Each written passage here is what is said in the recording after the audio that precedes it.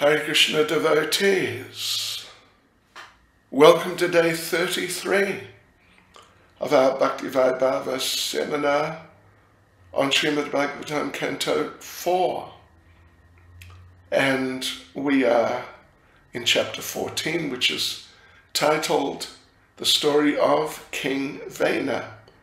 And we're just beginning the chapter. First of all, let us chant our prayers. Nama Om Vishnupadaya Krishna Prestaya Bhutale Shrimati Bhakti Vedanta Swaminiti Namane Namaste Saraswati Deve Gauravani Pracharane Nirvishesha Shunyavadi Pastyucha Deshatarane Sri Krishna Chaitanya Prabhu Nityananda Shri Advaita Gadadhar Shivasadi Gaura Bhakta Vrinda Hare Krishna, Krishna Krishna, Hare Hare, Hare Rama, Rama Rama, Hare Hare, Vanchakapatarubhyascha Kripas Sindhubhya Eva Cha, Padidanam Pavanebhyo Vaishnavebhyo Namo Namaha. Srila Prabhupada Ki Jai. Yes, so devotees, here we go. Srimad Bhagavatam, Canto 4, Chapter 14. The story of King Vena, and there are, let's see, 6 sections, 46 verses.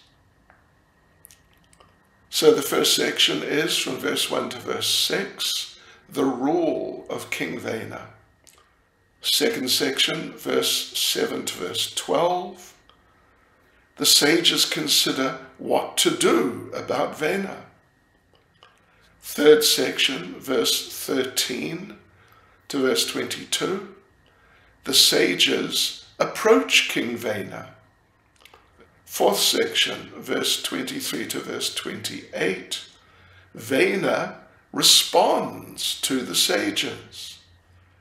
The fifth section, verse 29 to verse 34, the sages kill King Vena. Oh, Krishna. Sixth section, from verse 35 to verse 46, the Nishada is born from the churning of Vena's thighs. All right, so there we go, devotees. Let us get into it. So the rule of King Vena, it's verse 1 to verse 6. And I think we need to read the verses first of all. Verse 1, the great sage Maitreya continued, O great hero Vidura, the great sages headed by Bhrigu were always thinking of the welfare of the people in general. When they saw that in the absence of King Anga, there was no one to protect the interests of the people, they understood that without a ruler, the people would become independent and non-regulated. Verse 2. The sages then called for the Queen Mother, Sunita, and with her permission they installed Vena on the throne as master of the world. All the ministers, however, disagreed with this. Verse 3, it was already known that Vena was very severe and cruel. Therefore, as soon as all the thieves and rogues in the state heard of his ascendance to the royal throne, they became very much afraid of him. Indeed, they hid themselves here and there, as rats hide themselves from snakes. Verse 4, when the king ascended to the throne, he became all-powerful with 8 kinds of opulences. Consequently, he became too proud. By virtue of his false prestige, he considered himself to be greater than anyone. Thus he began to insult great personalities. Verse 5, when he became overly blind due to his opulences, King Vena mounted a chariot and, like an uncontrolled elephant, began to travel through the kingdom, causing the sky and earth to tremble wherever he went. Verse 6, all the twice-born, the Brahmins, were forbidden henceforward to perform any sacrifice, and they were also forbidden to give charity or offer clarified butter, ghee. Thus King Vena sounded kettle drums throughout the countryside. In other words, he stopped all kinds of religious rituals. Right, so devotees, let's go back, verse 1, and we'll read through the purports also, make a few comments as we always do. Verse 1, the great sage Maitreya continued, O great hero Vidura, the sages headed by Bhrigu were always thinking of the welfare of the people in general. When they saw that in the absence of King Anga, there was no one to protect the interests of the people, they understood that without a ruler, the people would become independent and non-regulated. So in this verse, the word Kshema Darshana is significant. It refers to those who always look after the welfare of the people in general. So all the great sages, headed by Bhrigu, were doing that. They were trying to bring them to Krishna consciousness, trying to bring all the people in general. And they advised the kings of the universe to look after their subjects like that. And the kings would then do that, because the Brahmins had such authority. But after the disappearance of King Anga, there was no one to follow the sages' instructions. So the citizens became unruly. They're compared to animals. Bhagavad Gita chapter 7 verse 13 explains, society must be divided into 4 orders by quality and work. In every society there has to be an intelligent class, administrative class, productive class, and worker class. But in modern democracy, these things are, Prabhupada says, topsy-turvy. By vote, Sudras are chosen for administrative posts. It's kind of humorous, and no wonder society is just such a disastrous mess. Prabhupada concludes the purport by saying, having no knowledge of the ultimate goal of life, such persons whimsically enact laws without knowledge of life's purpose. The result is that no one is happy. Verse 2. The great sages then called for the Queen Mother Sunita, and with her permission they installed Vena on the throne as master of the world. All the ministers, however, disagreed with this. Verse 3. It was already known that Vena was very severe and cruel. Therefore, as soon as all the thieves and rogues in the state heard of his ascendance to the royal throne, they became very much afraid of him. Indeed, they hid themselves here and there, as rats hide themselves from snakes. Yeah. So there's a purport here, very short. Let me read it. It's 3 sentences. When the government is very weak, rogues and thieves flourish. Similarly, when the government is very strong, all the thieves and rogues disappear or hide themselves. Of course, Vena was not a very good king, but he was known to be cruel and severe. Thus the state at least became freed from thieves and rogues. Verse 4, when the king ascended to the throne, he became all-powerful with 8 kinds of opulences. Consequently, he became too proud. By virtue of his false prestige, he considered himself to be greater than anyone. Thus he began to insult great personalities.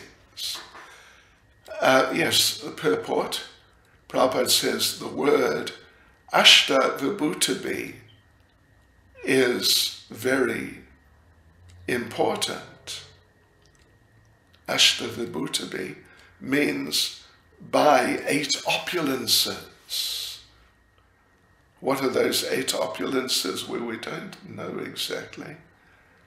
But a couple of them are mentioned here. Yeah, a couple of them. Not so many. Right. So, by dint of mystic yoga, the kings generally acquired these 8 opulences. So they were called Rajarshis, kings, who were also great sages.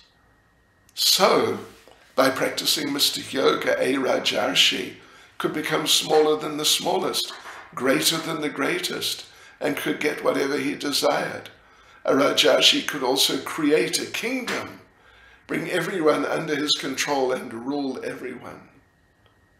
These were some of the opulences of a king. There you go, some of the opulences. King Vena, however, was not practiced in yoga, but he became very proud of his royal position nonetheless. Because he was not very considerate, he began to misuse his power and insult great personalities.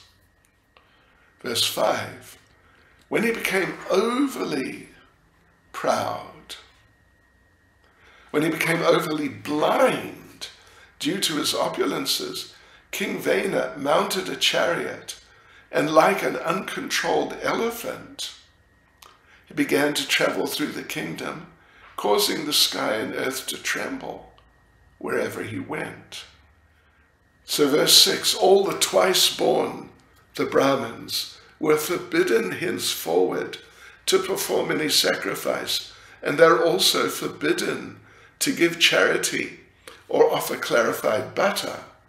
Thus King Vena sounded kettle drums throughout the countryside. In other words, he stopped all kinds of religious rituals. All right, so there's short purport here.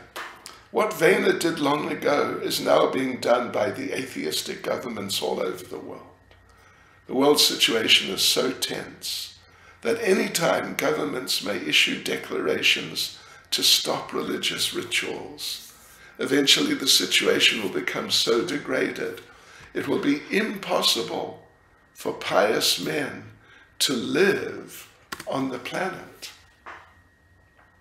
So saying people should become Krishna conscious very seriously so they can go back to Godhead without having to suffer all these miserable conditions. Okay, so let's have a look here. Section 2, verse 7 to verse 12. The sages consider what to do about Vena. So let's read the verses, just the verses. Therefore all the great sages assembled together, and after observing cruel Vena's atrocities, concluded that a great danger and catastrophe was approaching the people of the world. Thus, out of compassion, they began to talk amongst themselves, for they themselves were the performers of sacrifice.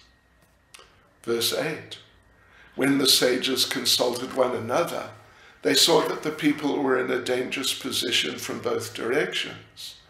When a fire blazes on both ends of a log, the ants in the middle are in a very dangerous situation. Similarly, at that time, the people in general were in a dangerous position due to an irresponsible king on one side and thieves and rogues on the other. Verse 9. Thinking to save the state from irregularity, the sages began to consider that it was due to a political crisis that they made Vena king, although he was not qualified. But alas, now the people were being disturbed by the ringer himself. Under such circumstances, how could the people be happy? Verse 10. The sages began to think within themselves, because he was born from the womb of Sunita, King Vena is by nature very mischievous. Supporting this mischievous king is exactly like maintaining a snake with milk. Now he has become a source of all difficulties. Verse 11. We appointed this Vena king of the state in order to give protection to the citizens, but now he has become the enemy of the citizens. Despite all these discrepancies, we should at once try to pacify him. By doing so, we may not be touched by the sinful results caused by him. 12. The saintly sages continued thinking. Of course, we're completely aware of his mischievous nature, yet nevertheless we enthroned Vena. If we cannot persuade King Vena to accept our advice, he will be condemned by the public, and we will join them. Thus, by our prowess, we shall burn him to ashes. So, right, let's go through the verses with their purports. Verse 7. Therefore all the great sages assembled together, and after observing cruel Vena's atrocities, concluded that a great danger and catastrophe was approaching the people of the world. Thus, out of compassion, they began to talk among themselves, for they themselves were the performers of the sacrifices. Right, let's have a look at the purport. Before Vena was enthroned, the sages were anxious to see to the welfare of society. When they saw how bad he was, they began to think again of this. It should be understood that sages, saintly people, devotees, are not unconcerned with people's welfare. The kamis, of course, are busy getting money for sense gratification. Jnanis are socially aloof, speculating for liberation. So actual devotees and saints are always anxious to see how the people can be happy, materially and spiritually. So now they began to consult with one another how to get out of the dangerous atmosphere created by King Vena. Verse 8. When the great sages consulted one another, they saw that the people were in a dangerous position from both sides, from both directions. When a fire blazes on both ends of a log, the ants in the middle are in a very dangerous situation. Similarly, at that time, the people in general were in a dangerous position due to an irresponsible king on one side and thieves and rogues on the other. There's no purport to this verse. Verse 9.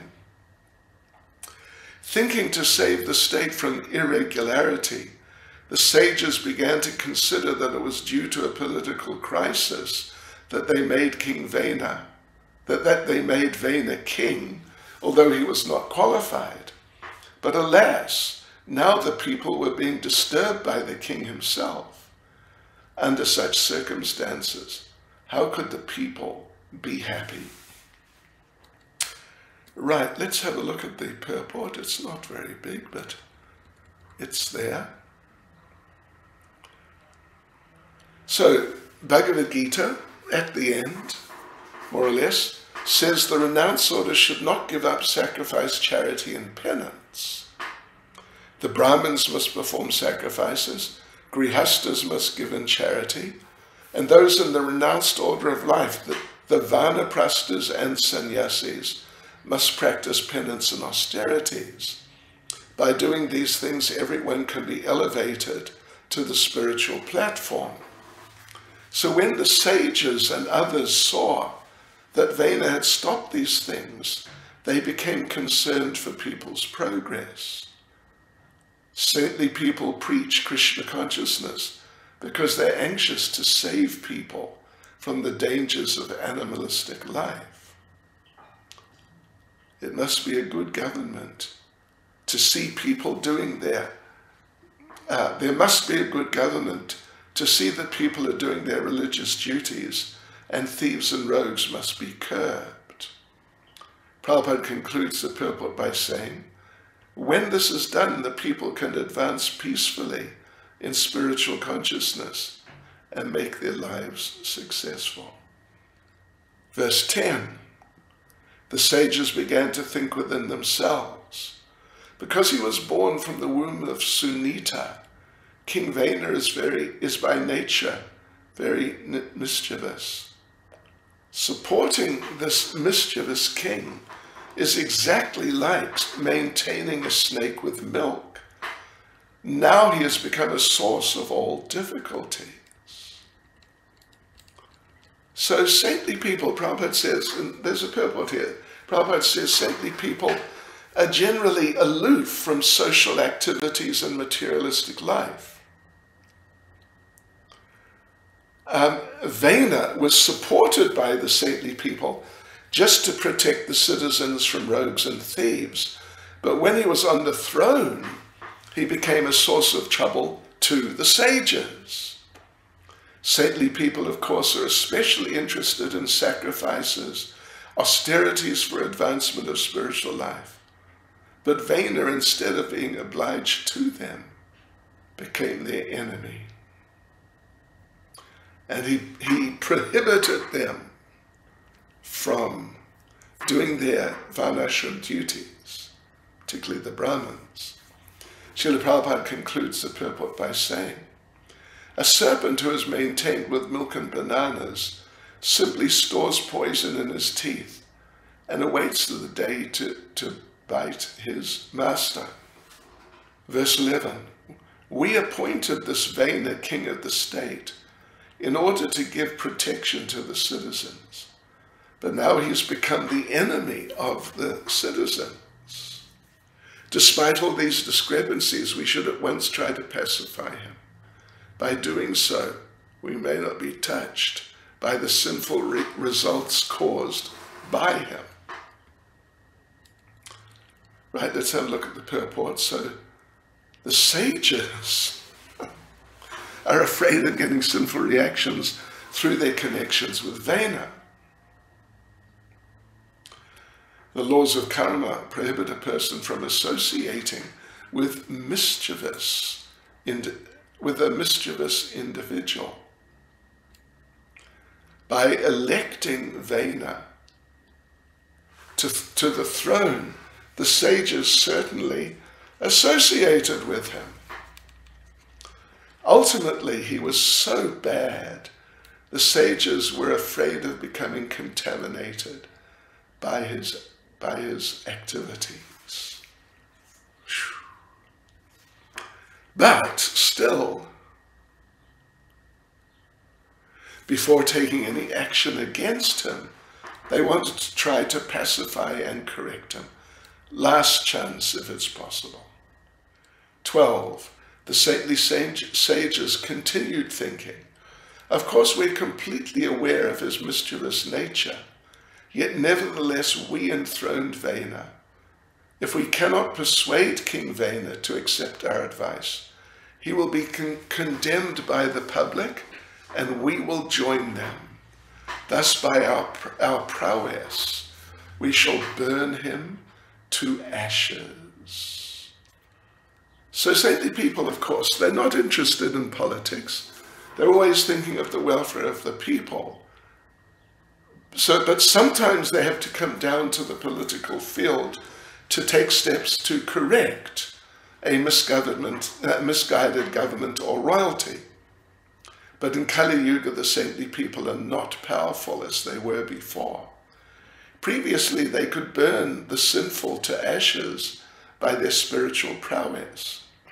Now they can't, due to Kali Yuga's influence. Now they can't do sacrifices also, in which the animals get new life. So now they shouldn't take part in politics, but rather engage in chanting Hare Krishna.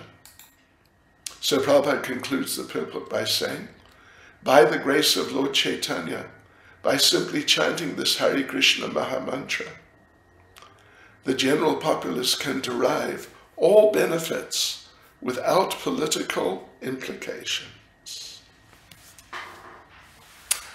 Okay, now section 3. The sages approach King Vena. It's verse 13 to verse 22. Right, so, verse 13, we'll read through the verses. The great sages, having thus decided, approached King Vena. Concealing their real anger, they pacified him with sweet words, and then spoke as follows. 14. The great sages said, Dear King, we have come to give you good advice. Kindly hear us with great attention. By doing so, your duration of life and your opulent strength and reputation will increase. Okay, verse 15.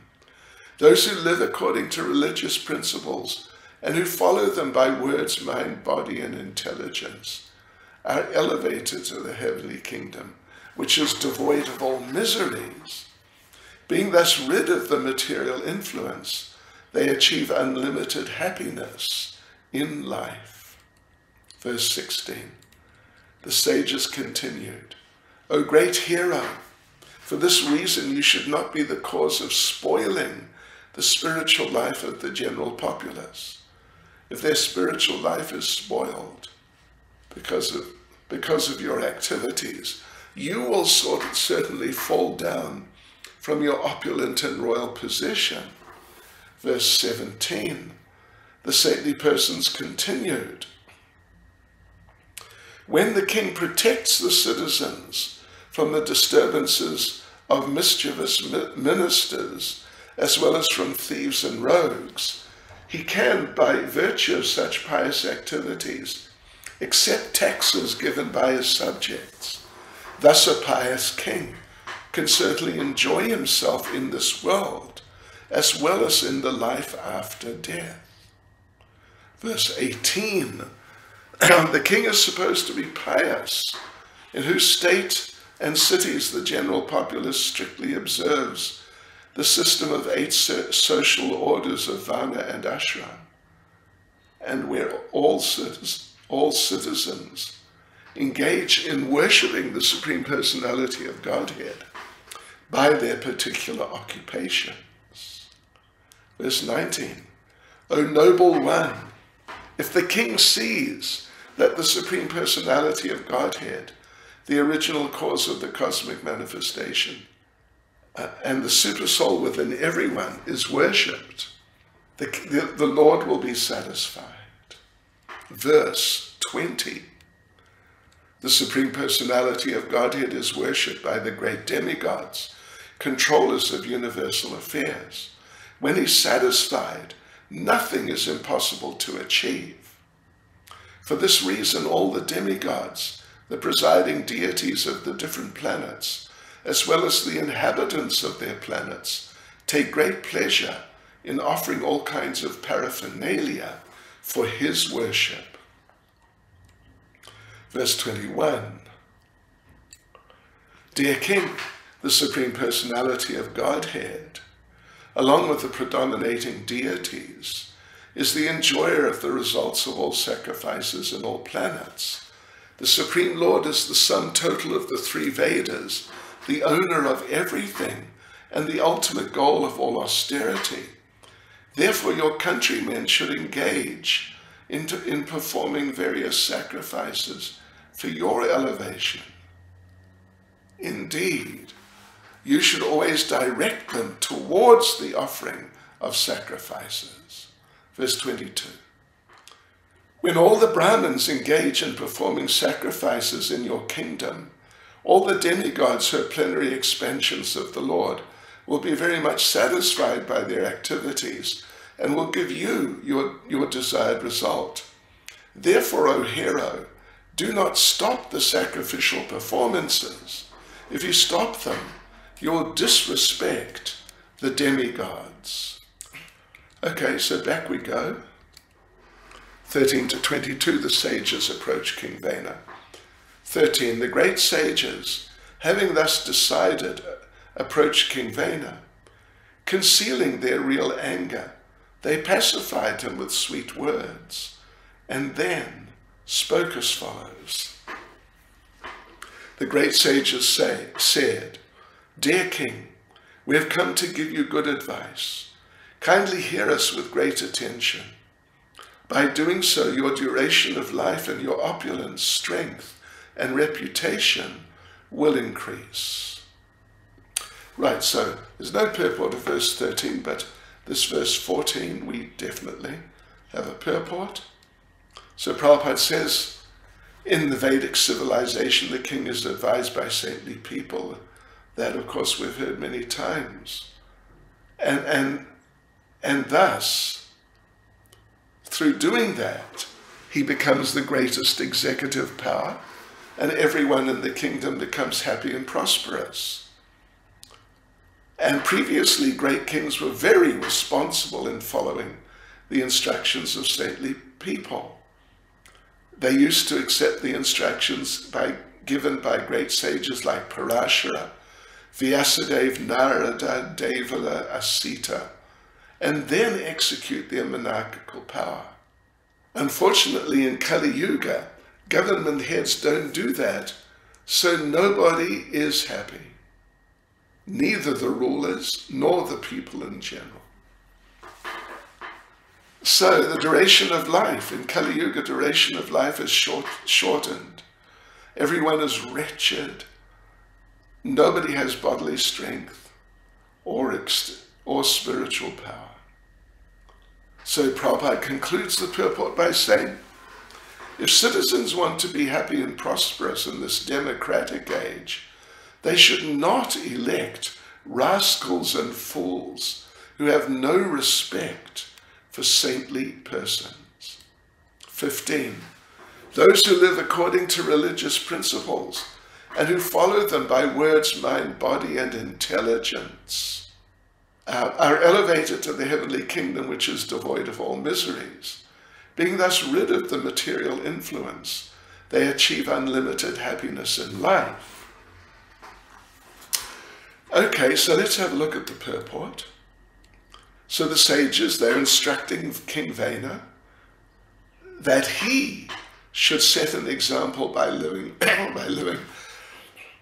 religiously. Shouldn't make a show of material religion, but actually do devotional service to the Lord, which is done with the words, mind, body, and intelligence. In this way, the government will be free from the contaminations of Maya, and people will be also, and they'll all go back to Godhead. So Srila Prabhupada concludes the purport by saying, the instructions given herein serve as a summary of how the head of government should execute his ruling power, and thus attain happiness, not only in this life, but also in the life after death. Verse 16, the sages continued, O great hero, for this reason you should not be the cause of spoiling the spiritual life of the general populace. If their spiritual life is spoiled because of your activities, you will certainly fall down from your opulent and royal position. So, purport, Prabhupada says, previously there were monarchies, but as they declined religiously to godless sense gratification, they've become abolished, because the kings, queens, they were just exploiting the people and the situation for their sense gratification. But just abolishing them and using democracy is not enough unless the government men are religious and follow in the footsteps of great religionists. Verse 17, the saintly persons continued, when the king protects the citizens from the disturbances of mischievous ministers, as well as from thieves and rogues, he can, by virtue of such pious activities, accept taxes given by his subjects. Thus a pious king can certainly enjoy himself in this world, as well as in the life after death. The duty of the pious king is described nicely here. First, they must protect people from thieves and rogues, plus from ministers who are no better than thieves and rogues. Formerly, the ministers were appointed by the king and they weren't elected. Then if the king was not pious or strict, the ministers became thieves and rogues and exploited the people. So the king's duty was to see that there's no increase in the thieves and rogues in the government secretariat or departments of public affairs. If he can't do that, he has no right to take taxes. So, second paragraph, we find in Srimad Bhagavatam, 12th canto, vivid descriptions of these thieves and rogues in government service. And here is something quoted from them. Yeah, so Prabhupada quotes from the 12th canto. These proud malechas, persons who are less than Sudras, representing themselves as kings, will tyrannize their subjects, and their subjects, on the other hand, will cultivate the most vicious practices, thus practicing evil habits and behaving foolishly. The subjects will be like their rulers. So the idea is, in democracy, the population will fall down to become Sudras. Practically all will be Sudras. And Sudras are not intelligent. Well, the Sudras are not intelligent. Since people have fallen, they can only elect people in their categories, means fallen people. But government of Sudras cannot work. The Kshatriyas should run the governments under saintly people, the Brahmins. Of course, in the other three ages, the general populace was not so degraded, Satya, Treta, Dwapara. The head of the government was never elected. The king's the supreme executive, and if he caught ministers stealing, he would immediately have them killed or dismissed. As it was the king's duty to kill thieves and rogues, it was also his duty to kill dishonest ministers. So by strict vigilance, the king can run the government well, and the citizens will be happy under him. If he does like this, he can exact taxes, live happily and peacefully, and at the end of his life go to heaven, or even to Vaikuntha. 18. The king is supposed to be pious, in whose state and cities the general populace strictly observes the system of 8 social orders of Varna and Ashram, and where all citizens engage in worshipping the Supreme Personality of Godhead by their particular occupations. Right, so Prabhupada begins the purport by saying the state's duty and the citizen's duty are very nicely explained in this verse. The king or the government head should direct everything so that everyone engages in devotional service to the Lord. The king or the government head is supposed to be representative of the Lord and see that the people are engaged in Varnashram. Vishnu Purana says unless people are in Varnashram, society can't be considered human. Also can't make any advancement towards the ultimate goal of life. Krishna Yagya Purusha, As Bhagavad Gita 5:29 says, he is the ultimate purpose of all sacrifice, enjoyer of all sacrifice. So he's the Yajna Purusha. So in perfect human society, people are in Varnashram, and there they worship Lord Vishnu by their activities. They perfect their lives, as Bhagavad Gita 18:46 says. 18:46. Yata pravrityar bhutanam yena sarvam idam tatam swakaramana tam abhyarchya siddham vindati manava. Which means, by worship of the Lord, who is the source of all beings and who is all-pervading, man can, in the performance of his own duty, attain perfection. So thus, people who are in all the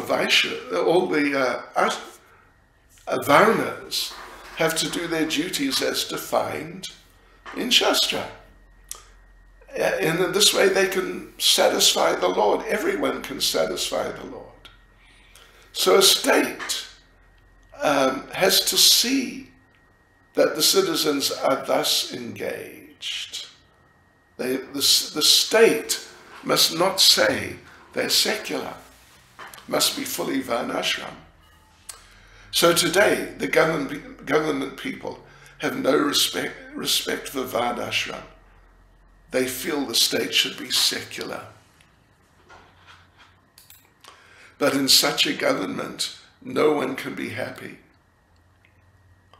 Prabhupada concludes the purport by saying, the people must follow the Varnashram Dharma, and the king must see that they're following it nicely. So, right, verse 19. O noble one, if the king sees that the Supreme Personality of Godhead, the original cause of the cosmic manifestation, and the super soul within everyone, so if the king sees that the Lord, who is described like this, that is worshipped, then the Lord will be satisfied. Okay, so first paragraph of the purport. There's just one anyway. So Prabhupada says, it's a fact that it's the government's duty to see the Lord is pleased by the activities of the people and the government. There's no possibility of happiness if the government or the people have no idea of Bhagavan or no idea of Bhuta Bhavana, Vishvatma, Super Soul. The conclusion is that without doing devotional service, neither the people nor the government can be happy in any way. So now, neither the people nor the government are interested to see that the people are doing devotional service. More interested in machinery, the machinery of sense gratification. So the result is they're more and more implicated in the machinery of the laws of material nature. But people must be freed from entanglement in the modes. Right, so people in government have no idea about this, just interested in sense gratification and being happy in this one life. The word nija sasane in his own governmental duty shows that both the government and the people are responsible for executing Varnashram. So Srila Prabhupada concludes the purport by saying, once the populace is situated in the Varnashram Dharma, there's every possibility of real life and prosperity, both in this world and in the next. Verse 20. The Supreme Personality of Godhead is worshipped by the great demigods, controllers of universal affairs. When he's satisfied, nothing is impossible to achieve. For this reason, all the demigods, the presiding deities of the different planets, as well as the inhabitants of their planets, take great pleasure in offering all kinds of paraphernalia for his worship. So let's have a look at the purport. Prabhupada begins the purport by saying, all Vedic civilization is summarized in this verse as follows. All living entities, either on this planet or on other planets, have to satisfy the Supreme Personality of Godhead by their respective duties. And when he's satisfied, all necessities are automatically supplied. Eko bahunam yo vidarati kaman means he's supplying everyone's necessities. We see animals have no professions, but they're not dying for want of food. They're just following nature's way and everything's being provided, eating, sleeping, etc. Second paragraph of the purport. Humanity has artificially created a civilization which makes one forget the Lord. It enables one to forget his mercy and grace. The result is people are always unhappy and in need. They don't know the goal of life, that the goal of life is to satisfy Lord Vishnu. They have taken the material way of life, materialistic way of life, as everything. They're captivated by material activities. The leaders always encourage them to do this, and the people blindly follow down the path of unhappiness. So everyone must be trained in Krishna consciousness, following Varnashram. The state must see that the people are satisfying the Lord. That's their prime duty. Prabhupada concludes the purport by saying, the Krishna consciousness movement was started to convince the general populace to adopt the best process by which to satisfy the Supreme Personality of Godhead and thus solve all problems. Verse 21. Dear King,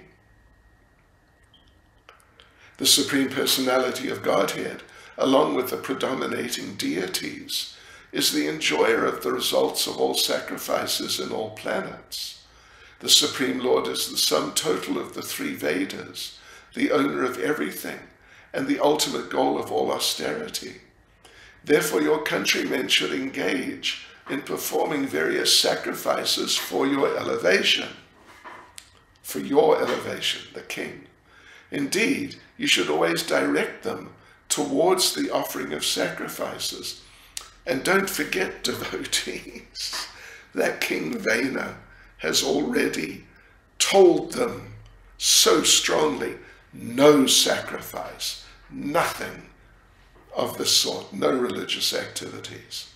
Verse 22, when all the Brahmins engage in performing sacrifices in your kingdom, all the demigods who are plenary expansions of the Lord will be very much satisfied by their activities and will give you your desired result. Therefore, O hero, do not stop the sacrificial performances. If you stop them, you will disrespect the demigods. All right, so the fourth section, verse 23 to 28, Vena responds to the sages.